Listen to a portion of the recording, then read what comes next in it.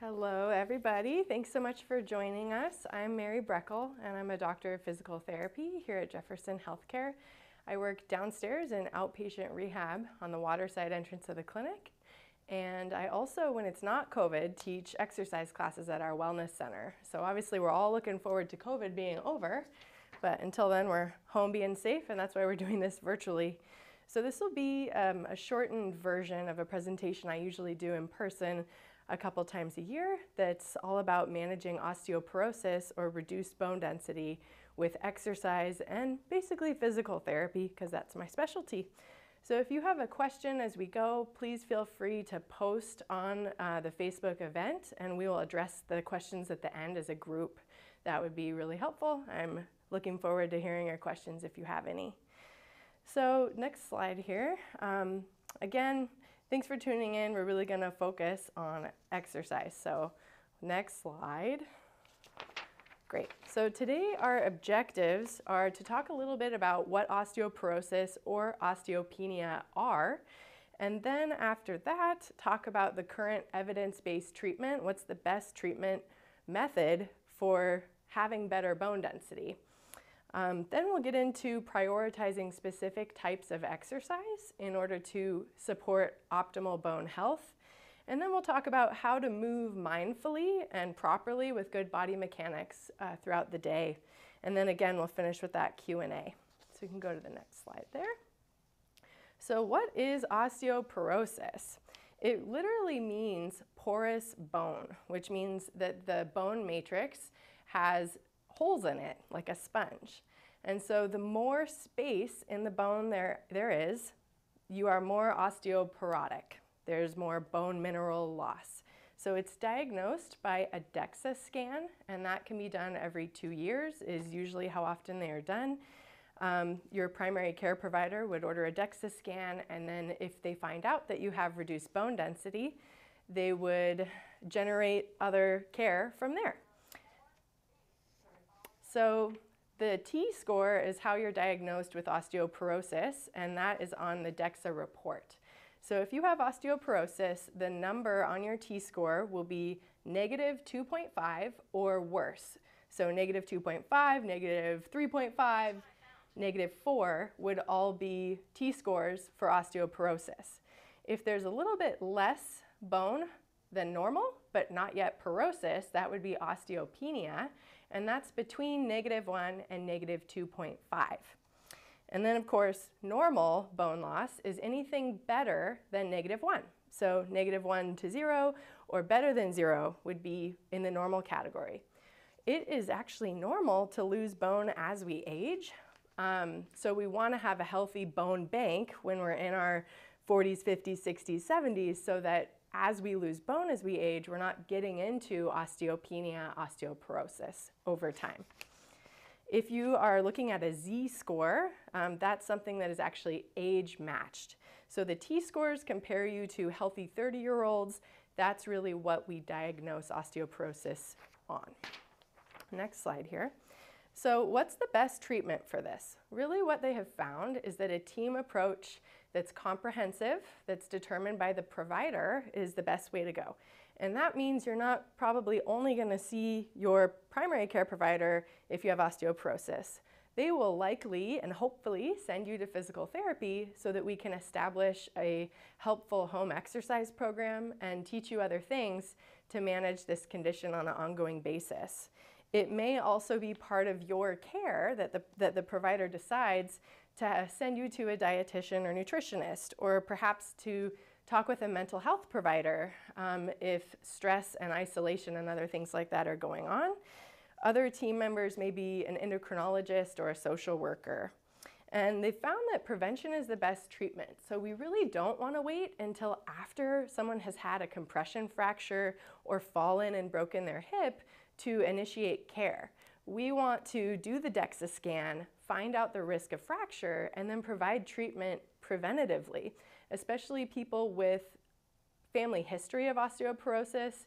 It's really important to be mindful and start asking for DEXA scans even before you're 65. If you've had, hairline stress fractures or other things that may hint that there's some bone weakness going on. So next slide. Some common issues that people have that have osteoporosis are, first of all, a postural dysfunction. So that may look like height loss. We have, I often hear, oh, my grandmother lost 6 inches by the time she passed away when she was 90 and she had osteoporosis. And that person may be 60 and coming into PT for shoulder pain. I may encourage them to talk with their provider and make sure that they know their risk level and their bone density at that time. There can also be pain. So something that happens with postural dysfunction is some strain in certain predictable muscle groups and joints and things like that that can cause chronic pain. And it may be just a nagging annoyance type of pain, not a severe acute pain, but those are still really important things to tell your provider and to get treatment for in physical therapy, because they can relate. If we can address your pain, we can actually lower your fracture risk in the future. We also see muscle weakness. So part of that ties into my next point, which is we're not participating as fully in normal life events that we may want to. So if we have a grandchild, we may be hesitant to lift that grandchild up because we don't want to hurt ourselves while we do it. Or we used to go to yoga and now we don't feel comfortable doing that anymore because we don't want to hurt ourselves. So that can cause muscle weakness just due to, wanting to be careful, or, hey, we just talked about pain. You can't go on a walk because it hurts, so now you're going to get weaker and deconditioned over time. And then another thing that's very common is actually dizziness. So sometimes it's actually vertigo, which is related to ear crystal dysfunction in our vestibular system. That actually correlates with osteoporosis because bone has calcium and the ear crystals are made of calcium. And so oftentimes someone will have this vague dizziness, and actually it is vertigo that's being untreated for a long time. That can cause some of these postural dysfunctions because they give us a false sense of gravity. So ear crystals tell us if we're up or down. If I'm then sideways or a little bit forward because this feels normal because of the ear crystal problem, that will just perpetuate my bone loss and issues regarding that. That can lead to falls, instability, fear of movement. So those are really common issues. Next slide here. So really we want to talk about foundations of body positioning. I brought our little friend Bones here just to kind of show you the spinal column. So I'll slide Bones toward me a little bit and then I'll get her back. So here we've got our spine. Now this might be what some of you look like. Bones is in a forward bend. That's how Bones hangs out. So the head's actually forward of the body, and what we want is that the ear stacks right over, there that goes, we'll talk about that in a minute, stacks right over the shoulder and the hip. So we want this all in a plumb line so that we're not having a forward head.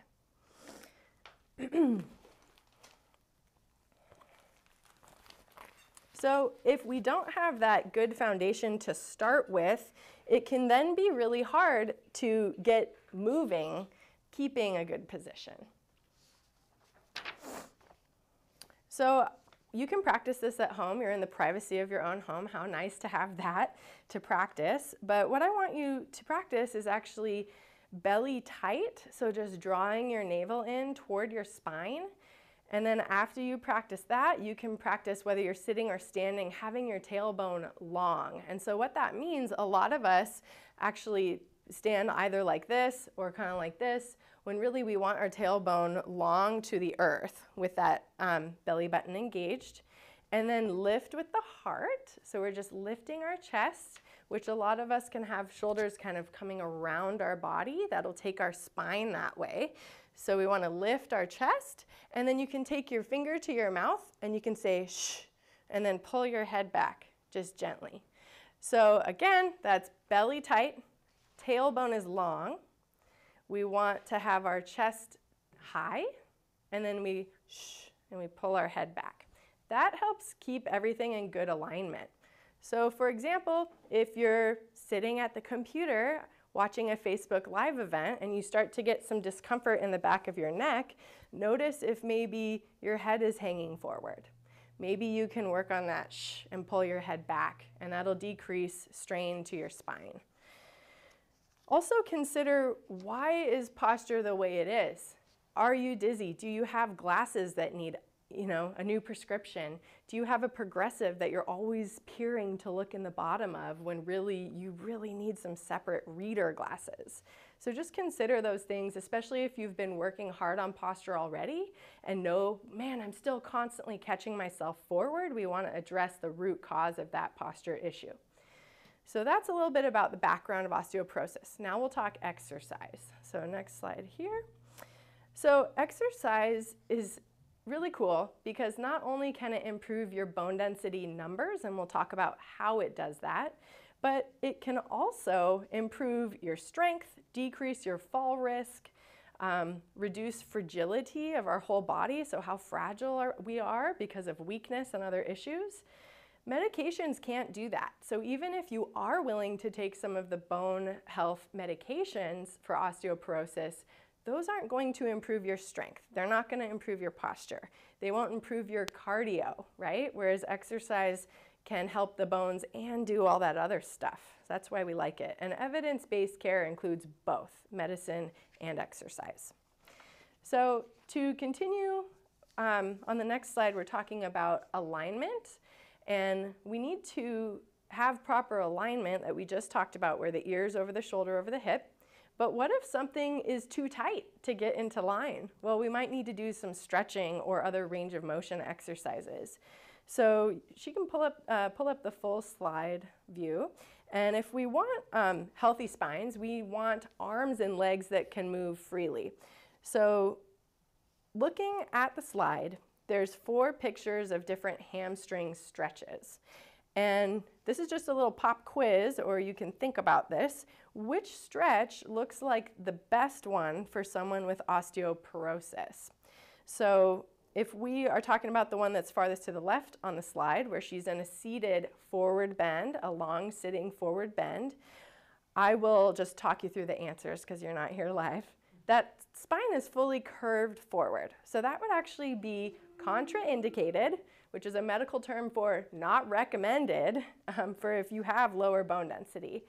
The peak of her curve of her spine is in the mid-back, and that's where people are most likely to have a compression fracture when we strain into these positions. So we wouldn't recommend that. The second one is a little better because her spine's a bit straighter, but I can see that she's rotating and bending forward, which is another thing that can increase injury risk, especially with lower bone density. The third one's a little better even so, but with that one, her neck is actually kinked up. And that's something we don't really think about. We think my head is not my spine, but your neck is part of your spine, and that's what that head is connected to. So if she was actually looking at her back foot, that would be a fine, pose to do for hamstring stretching. The best one is actually the very last one. She's laying on the floor. The spine is fully supported. All the muscle groups can relax so that she can get the best stretch to her hamstrings, so that then she's able to bend forward and pick something up without bending in her back. So the next topic, the next type of exercise, other than flexibility training, which is what we just talked about, is some stretching, would be balance training. So we want to be steady in our body. Balance exercises can tune up a lot of different systems of our body. So if I know that I start losing my balance when I'm on a walk with my friend and I weave toward them as we talk, that might indicate that we need to do some practice walking and turning our head, for example, so that we don't veer when we walk. And if we try to practice that and it doesn't get better, that may indicate that there's a problem with the inner ear, and that's why physical therapy is important and can help you. So it also can tune up your sensitivity of your body awareness. So feeling, oh, I'm a little right, or I'm a little bit left, or I'm toward the front edge of my balance or the back edge. And that's really important so that we're not always at one edge of our balance halfway into a fall, then we catch our toe and we fall. Instead of being upright, good alignment, I catch my toe and my foot gets back on the ground instead of having an event. Reaction speed can also be fine-tuned. So if you are practicing tree pose and you realize you need to get your foot down, the speed of that reaction gets better and better as we train it with balance training. So especially for hip fractures, those are due to falls almost always. And we can really reduce fall risk if we work on balance. So the next category of exercise is strengthening. And in the research, there's a lot of evidence that shows if you use a high amount of load, so some dumbbells that are heavier, or some resistance bands that are firmer, that you can work up to over time, those kind of things are really helpful because they make the muscles work really hard. And when the muscle works really hard, it pulls on the bone that it's attached to. And when the bone gets pulled on, it says, oh, I'm being used. I need to add more density so that I can withstand this load. And that's exactly why we do high load strength training. So a lot of patients I've had say, oh yeah, I do weights. I do 1 pound weights every day, and I do this. And that's really good, but that's not going to help your hip get better density. You need to be loading with more pounds that you can add over time, up to maybe 5, 6 pounds, with an ankle weight or a stiff tube resistance, and you need to do hip exercises. That's where those muscles will pull on that hip bone where we need it to be stronger. Other areas really great to exercise are your back. So leaning forward and lifting up can help to strengthen your back, especially if you're all the way face down, like off the edge of a bed. And also abdominal exercises. And again, that's the first thing I mentioned when we talked about foundational posture, belly tight, right? If we don't know how to engage those postural muscles, it's going to be hard to add on from there without having a risk of an injury. So we want to do strength training a couple times a week. That's the recommendation. And again, it's high load that we need. That means a lot of weight.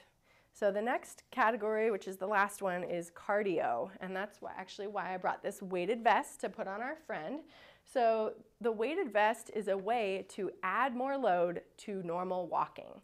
It's not something to be worn while you're cleaning up your house or doing other activities like throughout the day, because we want to always be upright to gravity when we're wearing the weighted vest.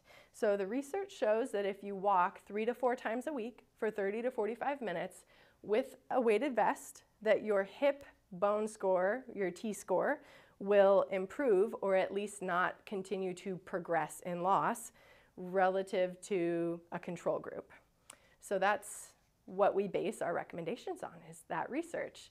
Now, what if you can't walk at all, even without the vest, due to pain? Well, that's why hopefully you'd be coming to PT. Address, hey, how can we get this person walking without pain so that they can either tolerate walking, which is at least weight bearing, or eventually build up into walking with a weighted vest. So it's really important that the vest is fitted snug to the body. So I would be zipping this up, and I would be taking in the sides so that it's really well snug to the person.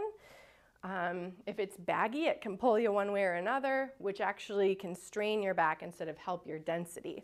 That's also why we don't recommend wearing a backpack. So remember that strolling is not cardio. So walking the dog when the dog is just sniffing along, that's good physical activity, but that's not the same as, hey, I'm breathing more heavily, or I need to pace talking with walking. That's how you know you're doing cardio. And it can also be helpful to use a pedometer. So we find that when people use, step counters, even just for a short amount of time, you get a better idea of how much you're actually walking in the day and can have some objective data to set goals on, which can be motivating. For the weighted vest, you want to start with 1 to 2 pounds in the vest. That's if you don't have pain while walking or don't have pain that worsens while walking.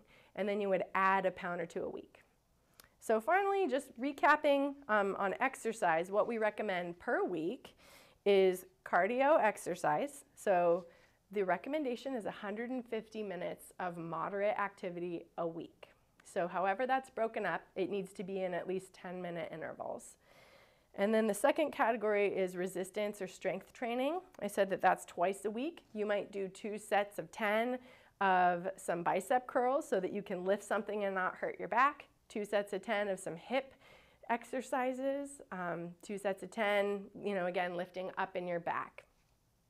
And then balance. We also want to work on our balance a couple times a week and doing a variety of activities, not just tree pose, but what happens if you close your eyes in balance?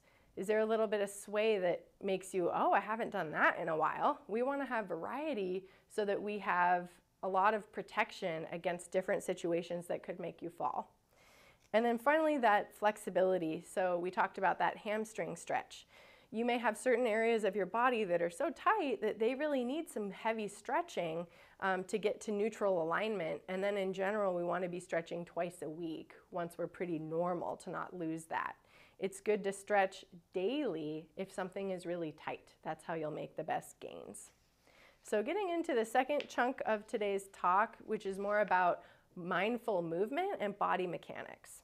So we're taking our foundation of our spine alignment and then we're going to move it through space. So I'm going to pull out a chair to just demonstrate something. So you can see even as I pick up this chair and set it down that my spine is straight. I'm bending at my hips. I'm not picking the chair up like this. So that's just a little preview. But we're going to be doing a sit to stand. So I'm going to have a seat. And what I want you, and you can practice this at home if you want, I want you to hinge forward at that hip crease so that you're shifting your weight from your tush to your feet. And I'm even actually hovering my buns off the chair. I'm hovering, and then I can use my tush to finish standing upright. I did lean back a little bit, and I went, uh-oh, that's not right. I don't want to lean back. So we want to be nice and upright when we finish. And then we can hinge to sit back down again. So that's how we use our spine and have good hamstring flexibility to be able to tip forward to spare our backs from having to do all the work. So the what not to do, which I'll only do once, would be this kind of thing where we're pushing on our legs, our spine's all crooked, and then finally we get upright. So that's a sit to stand. And then really, throughout the day, if your muscles get tired, you want to support yourself. So if you've been sitting on a yoga ball for 20 minutes trying to work your core and your back's getting tired, you want to give your back a rest. And that means actually using a backrest. So that's something that's good to do that a lot of times people say, oh, I didn't know I should do that. I thought I should be on this yoga ball all day. Well, that can kind of strain your muscles and make them more tired. So let your back have a rest. That's part of healthy movement. So again, I'm hinging forward. Because my arms are not really weak, I can bring this chair toward me and stand up, and then I can safely move it away. So that's a little bit about how we take our straight spine and we use it during the day to move things around and get what we want done. The next slide that we can pull up in the big view, we want to, again, set our trunk in a fixed position so that it's stable. That's why we have a strong core, strong back muscles, and then we can do things like chores. So this slide shows examples of vacuuming in a way that's either healthy and helpful because it's heavy work, which uses your muscles, or not helpful because it's done in poor positioning and can kind of perpetuate chronic pain issues. So vacuuming, again, we hip hinge, we use our arms and and our legs to get that job done instead of our back. Same thing with dishes. Tucking a foot up in the cupboard can alleviate any hamstring tension, and that can help you lean forward over the dishes without stooping in your back and your neck. Gardening, we get this one a lot where, hey, my back hurts worse after I garden. Making sure we have strong enough legs and glute muscles, which are our bottom, our tush, to stand up and push and pull what we need to do. It's really important for gardening. So you see that one where she's trying to lift something with her spine curved over versus using a half kneel lunge to get what she wants done. And then finally, positioning at a computer. You know, are we hanging forward over the computer, or is the chair tucked in under the desk to get our body to be able to be straight while we're sitting at the computer? Laptops are notorious for being a little bit problematic because the monitor is just inherently going to be too low. So if you are at that computer a lot, it would be a great idea to get a Bluetooth keyboard that you can set at a height that's level with your arms so you can have the monitor up where you need to see it. And again, if glasses are the problem, if we're peering to see through a part of our progressive, maybe you need a distance just for screen that you leave at your computer. My mom personally has that set up and she likes it a lot. Next slide here. So whatever you do though, the important part is to keep up on it.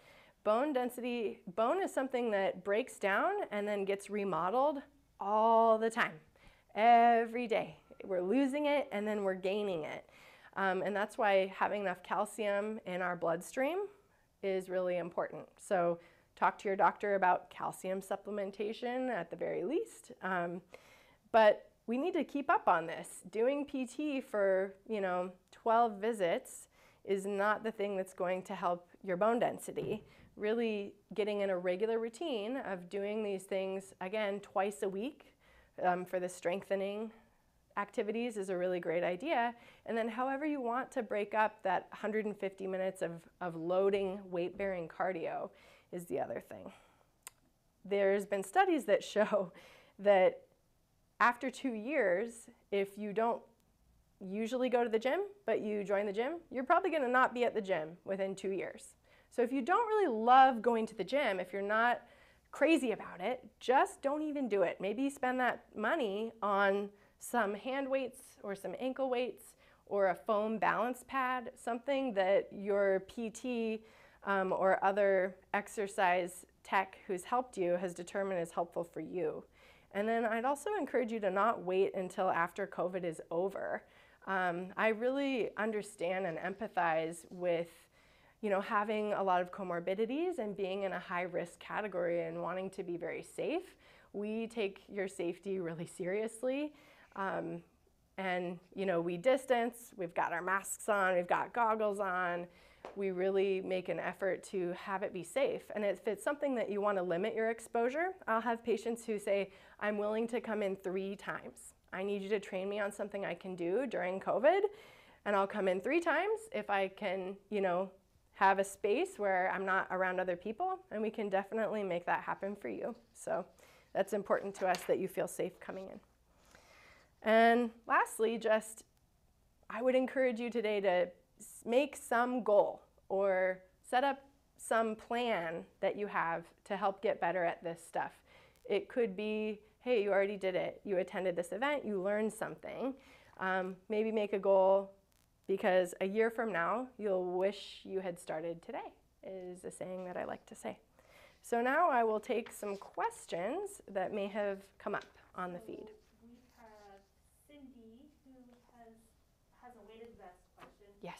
Is it helpful if you are carrying an extra 10 pounds around with you to use a weighted vest, or is it more usable for someone who's at their optimum weight?